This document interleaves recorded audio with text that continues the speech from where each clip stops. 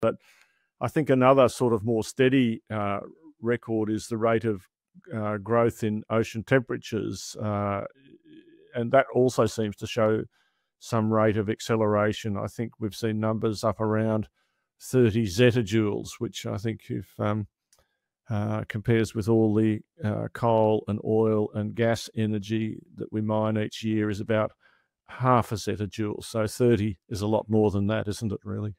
Yeah. So 90% of all extra energy that we put into the atmosphere because the greenhouse gas effect from our own activities goes into the ocean. So the ocean is just basically fixing most of the problem for us. Otherwise, we'll be already cooking in the atmosphere in the places we live, and we've seen huge, unprecedented records of temperature in the global oceans, in the last 10 years, particularly, which has led even into global records of temperature, air temperature, during years which was not even an El Nino year, which is when usually have all the big temperature records. So even during a La Nina year, we had a global record temperature which had not been seen before.